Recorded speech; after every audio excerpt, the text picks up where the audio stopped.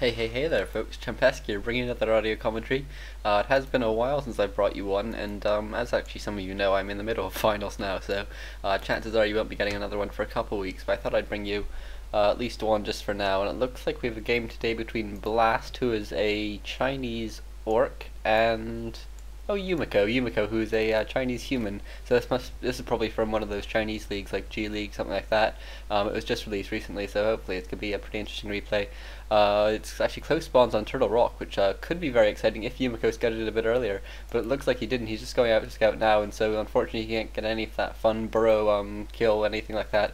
Just the really early play, and it looks like Yumiko might be kicking himself a bit now, but looks like both sides sort of scouted, and looks like Blast knows he doesn't even need to scout what's going on. Instead he wants to get that extra lumber because he knows that it's just so important to get a whole bunch of lumber in this situation, because you might need towers. You definitely are going to want to be repairing. You don't want to fall behind in tech if that's what Yumiko goes for, so it can be really stressful for this orc, and so it is very important to get as much lumber as you can, and there's really not too much that he needs to scout. He just needs to know where Yumiko is at this point. There's no massive surprises the human can bring on, at least nothing that he would be scouting, and it looks like the Archmage is about to pop now. We'll probably see some creeping first, and then maybe he'll hit level 2 and then go and harass, and it looks like that is what's happening, and it looks like actually we are seeing the Blade Master coming straight in now, though. You probably won't get any creep steals, but you might manage to get some put some damage on Militia or something like that, and certainly that's acceptable at this point. We're going to have to see. It looks like, oops, sorry, I slowed it down to half. Looks like he's actually just going to be running around taking on these footmen, or at least trying. Obviously the base will be blocked off, so we will be able just to run in here. He's actually brought in his grunt. This is quite a nice move, just trying to do some extra damage, but obviously it's not going to be enough, but it's still nice just to put all that damage on there, considering that the human is unlikely to get an Arcane Vault until much later in the game. It looks like actually Blast is now starting his tech. You'll notice his build now is really geared towards an anti-tower rush build.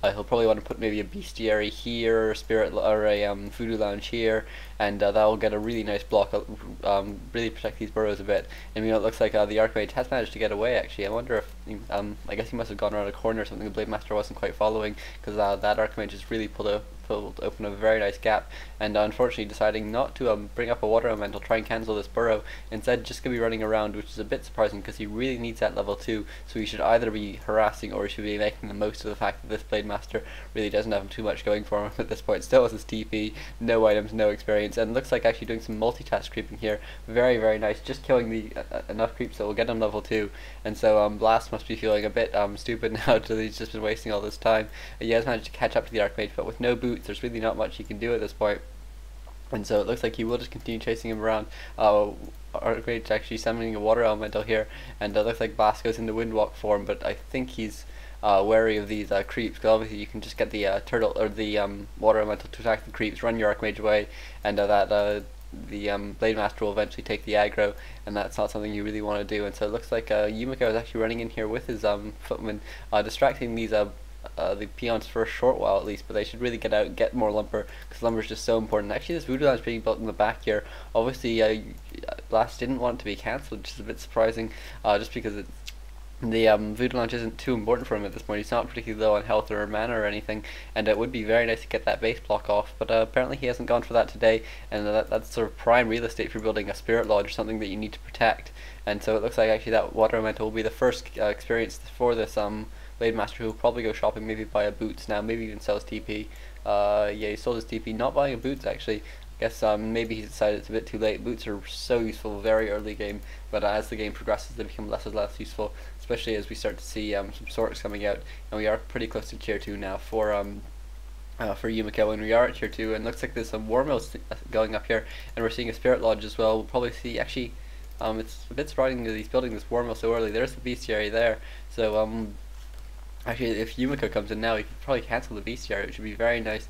And I'm a bit surprised by that war mill though, just because it's really late for what he wants. Presumably he wants it either for towers or actually Grubby's recently been, or not recently, but has always really used spike barricades really well against sort of lots of human pressure with lots of footmen, and so that might be something he's going for, or he might just want upgrades or extra lumber, but I think it's most likely the towers. And it looks like this Archmage actually getting a bit trapped here, using his staff though, it's not too big a deal, and we'll be able to get out of here. And where did he TP'd right back to his base, where he's calling a whole bunch of militia. He is at tier 2, we'll probably be picking picking up a second hero and pushing with that. Oh, it looks like he's picked up a tavern hero, the Fire Lord. Very interesting. This Fire Lord obviously very good at level 1, can put out a whole bunch of damage. Those lava spawns get really annoying before you have Dispel, but once you have Dispel it becomes so much harder, and it looks like this tower is going up. It's very late, so it looks like we're going to be seeing a tower push here.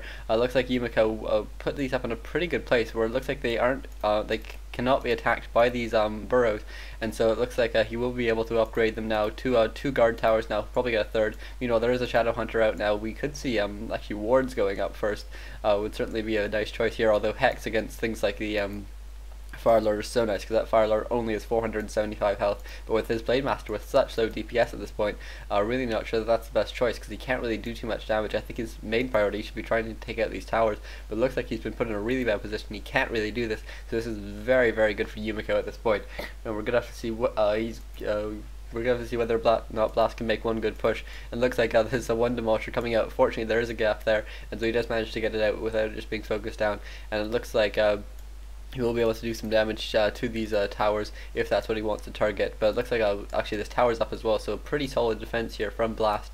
Although he does have to be worried about just taking a lot of damage, having to spend lots on repairing. And meanwhile, Yumiko might just put up an Arcane Sanctum or something, abort the TP or abort the tower push, and just play a normal game, and that would really be very tricky for Blast to play against. Obviously we're unlikely to see an expansion here because this is Turtle Rock, and it's so hard to do a defended expansion on Turtle Rock, especially when you're close spawns. And looks like this Fire Lord's still at 0 experience, and this Archmage just flushed on level 2, and it looks like Blast just being forced to stick in the back of his base. He is doing damage, so at least he's getting something for his this time, and he actually does have a 2nd Demolisher out now as well. So maybe a switch to Sorks wouldn't be the best choice at this point. But it looks like that Bestiary did get cancelled. Actually, I'm sorry I didn't see that happen. But it looks like the Spirit Lodge actually isn't producing any units either. Obviously, Spirit Lodge would be quite useful just to get the Dispel at this point. Even you know, it's always quite fun just to get what are they called? Shaman, because they can purge away lots of these spawns, and that's really effective in the early game. But then obviously once you get to the late game, you really need your spell. And looks like Hex going off there on that Archmage. Actually, both of his heroes taking a bit of damage, but looks like he will want to get out of here. He has built a shop, so he can heal up all his units. He should probably do that right away, although obviously he'll be taking a bit of damage from these Demolishers. Now a 3rd Demolisher coming out. This is very nice from here from Blast. Unfortunately, Yumiko unable to pick off any of those Demolishers as they come out. It looks like 2 more guard towers are now going up, and obviously it's quite easy just to send in a whole bunch of summons and just try and do a lot of damage to these Demolishers, because you need to pay to have them repaired, so it's a bit of a tricky decision whether or not you actually want to repair them or whether you want to spend your resources on something else. And these actually one really low peon mansion just to get into the burrow there. It's a pretty nice micro here from Blast, who is holding out and is now doing a lot of damage to these towers, and it's becoming very expensive for Yumiko just to constantly repair them. And it actually looks like Blast could just start targeting these these peasants, which he is doing, and that is going to cause a whole bunch of damage, and will eventually kill the peons. But he has lost his barracks now, so no more Demolishers. He does have 3 though. You don't really need more than 3, and he does have 3 towers as well, so it looks like actually a pretty solid defense here. I'm not actually sure who has the advantage at this point. I think it might be Blast at this point, but it's pretty hard to say. This Fire Lord still with 0 experience might be able to just be picked off. Actually, going for the Archmage first. Archmage needs to be careful because that Hex could come in. Healing potion being used by that Archmage now, and it looks like a Hex goes off on the Fire Lord, but it's too little too late. And meanwhile it looks like actually attack ground being used by these Demolishers so that they hit both towers. Obviously they do less damage, but overall they do more damage, and they do less damage to individual towers. 2 actually armor upgrades on these buildings. That's really nice there for Yumiko. It's going to cause a lot of trouble for Blast, who is now taking a lot of damage on the stronghold as well. This really is going to be tricky for him to hold this off. He has managed to take out this 1 guard tower. I'm not sure if maybe Yumiko hasn't noticed it, or he just can't afford to repair them all. And a Bestiary finally going up now for Blast, realizing that that ensnare will be very nice in conjunction with these Demolishers, and we're going to have to see whether or not that's what he goes for. I can't imagine he's going for Wind Riders or anything like that though. Certainly not bats. And so it looks like we are going to be seeing some damage, actually a fair bit of damage being done to these towers still, and there's really not a whole lot that else that Blast can do. He has now got these Spirit Walkers out, no Dispel yet. I wonder if he's now researching it, and I think once he gets Dispel, that'll be a very nice time to push out. Actually, he's pushing out now. No, he's moving back in. Obviously, he needs to be careful because these Spirit Walkers are so valuable, and they will take a whole bunch of damage from the guard towers and from the summons before the summons are just dispelled away. So really needs to be so careful in this situation. And it looks like this stronghold continuing to take damage, but a push now coming in, managing to take down one of those towers.